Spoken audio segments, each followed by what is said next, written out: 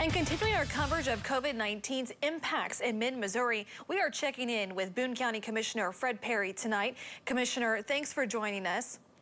So Boone County has recorded at least 138 cases so far since we started recording, and right now there are 30 active cases.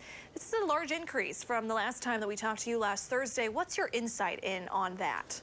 Well, 15 new cases in 2 days. That's alarming, considering that we had so many days there with no increases. But I really do believe that there's a direct correlation to two things. One, our testing has increased dramatically here in Boone County. We are more than double. The May rate of testing was more than double that of April.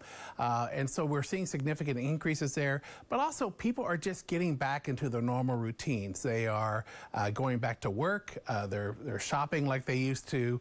They're out and about, they're socializing. And so I talked to the health department officials today here in Boone County, and also with Dr. Randall Williams with the state today, and both said that they were expecting these kinds of increases. So this is really nothing that was unexpected. Sure.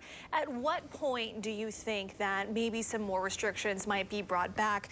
Boone and Audrain County are among the top 10 for COVID-19 case growth in the state of Missouri so far.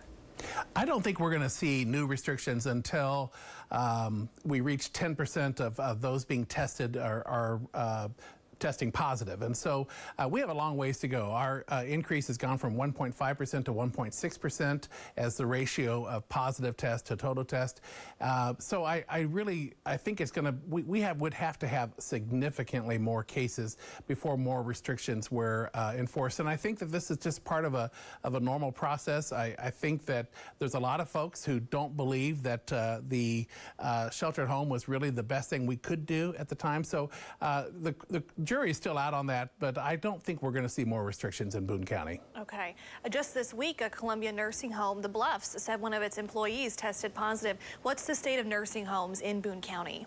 Well, we really have been relatively lucky. There have been a few cases in nursing homes, but nothing that has required a lot of, the very first case that was reported, it was an employee, and it was only that one employee who had tested positive. None of the residents had tested positive. And I know that today and tomorrow they're testing all of the residents at the Bluffs.